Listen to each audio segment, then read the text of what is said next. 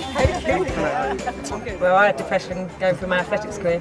No one knew at all what I was going through. I was having treatment and they thought I was crying because the treatment was so hard. It's really been the last sort of, I don't know, 3 or 4 years that I've been more open. That's definitely been helping me. I feel a lot stronger in the last even 18 months.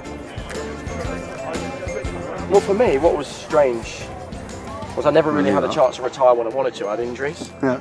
And I've never really honestly spoken about it, but I think it's only now when I look back I went through some pretty hard times.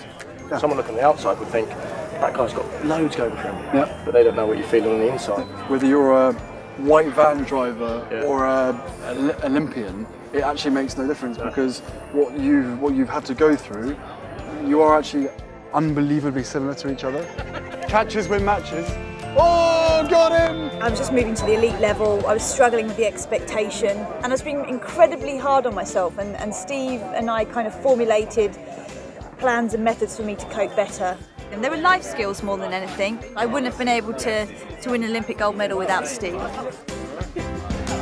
Ben's been in a similar predicament to me in terms of he lost his wife suddenly. I think it's important that you've got good people around you, but also people who've had the experience as well.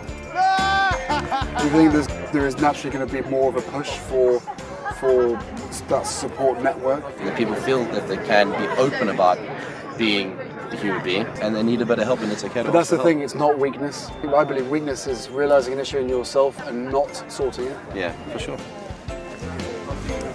Is that your way of getting over it all? Just helping other people just helps me, so it's kind of like a two-way street. Sure, yeah. But also introducing them to various different communities that I've joined, like my running community for instance has practically saved my life in the last year. You can improve your well-being and everyone else around you as well. If you've got your head as strong as your body, imagine what we can achieve.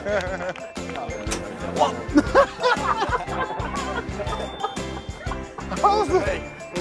That's a good start.